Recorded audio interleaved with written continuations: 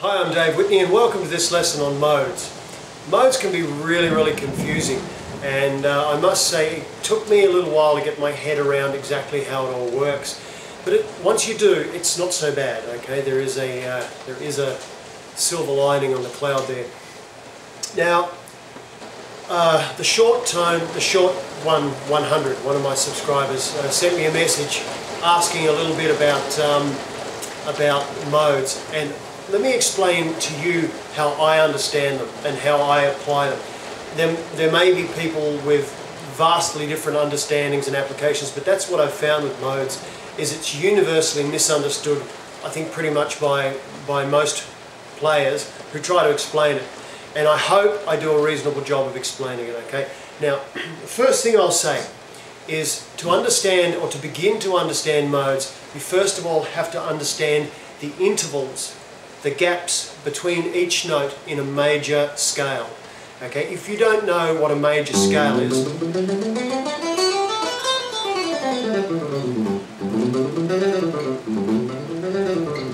then you better learn that. You better learn the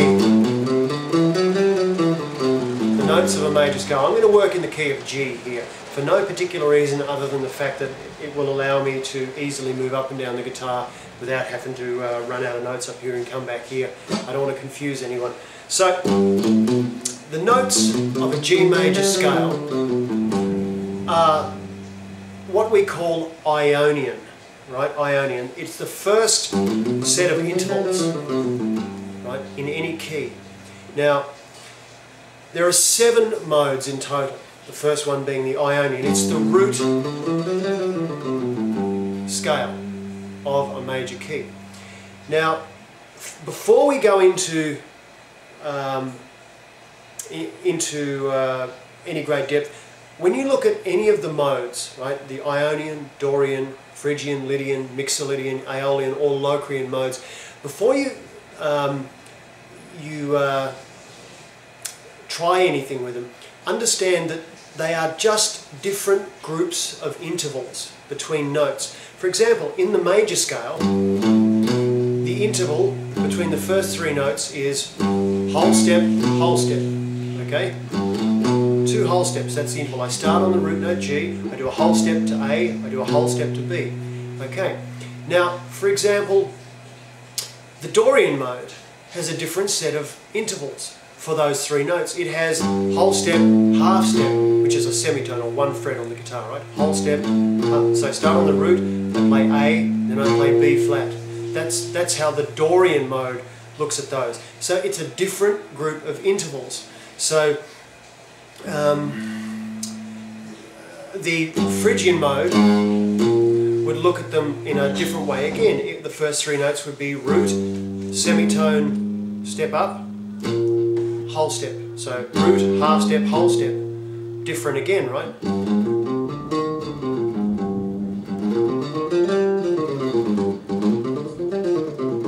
Has a whole different sound, doesn't it?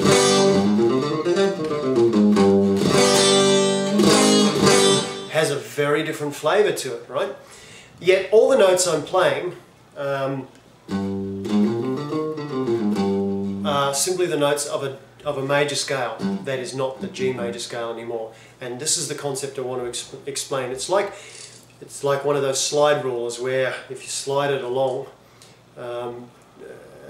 and you match 2 things up, you look back here and you go, hey, I know what's happening. If you've never used a slide rule, straight over your head, doesn't matter.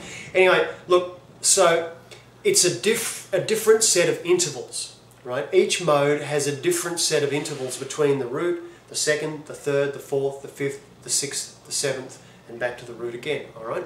Now that's all the modes really are in their essence, okay? They're a different set of intervals. If you like, you could call them 7 different types of scale, okay? Now, most people know of the major scale. Most people know of the natural minor scale, the harmonic minor scale, okay, the melodic minor scale, which is a combination of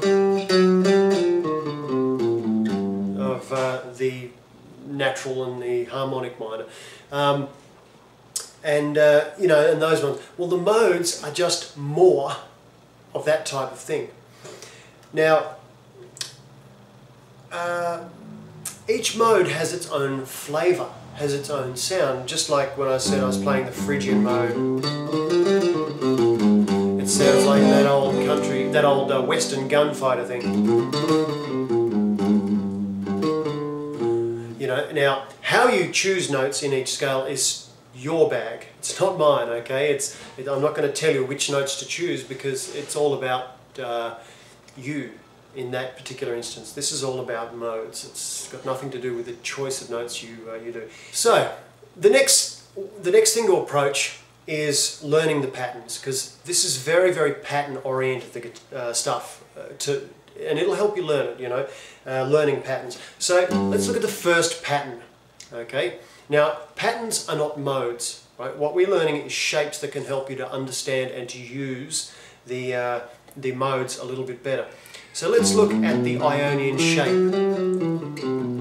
It's created by playing the notes of a major scale, starting on the first note of the major scale, just like that. The Ionian shape. It's the everyday, ordinary major scale that we all know and love, okay? Now, if I play the same notes, but starting on the second note in the scale, so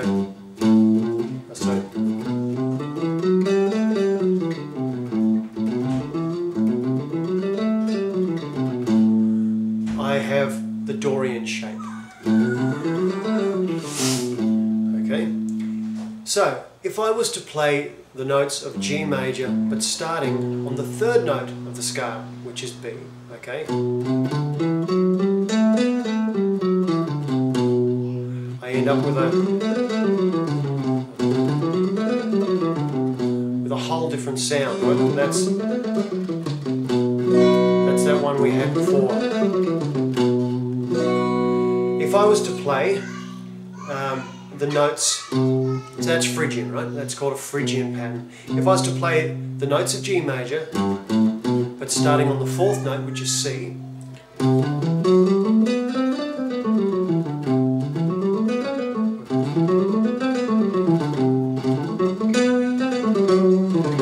I'd have a Lydian pattern, a Lydian shape. Okay? And it would have a whole different sound. If I was to play the C major chord, it has a sharpened fourth, right? Compared to the C, the root note major scale. Okay? Yep. And it would be called a Lydian shape. If I was to play the notes of G major, starting on the fifth note, which is D,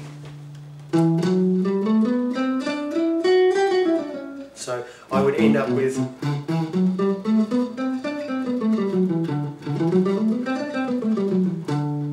this sound, a dominant seventh sound, right? Which would be sorry.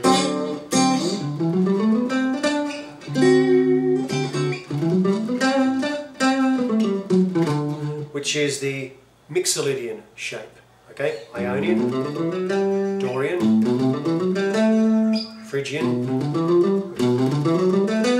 Lydian, Mixolydian. The next shape that I come to, if I start on the sixth note of the E major scale, is the scale that is known as the natural minor scale, the relative minor scale. It's called the Aeolian mode, okay?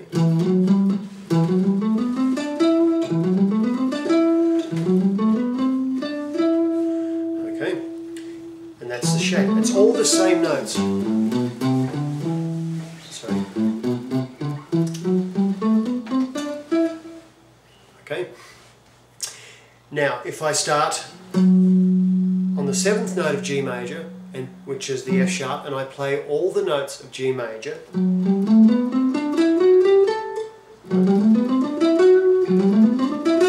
I have what's called a Locrian or Locrian shape.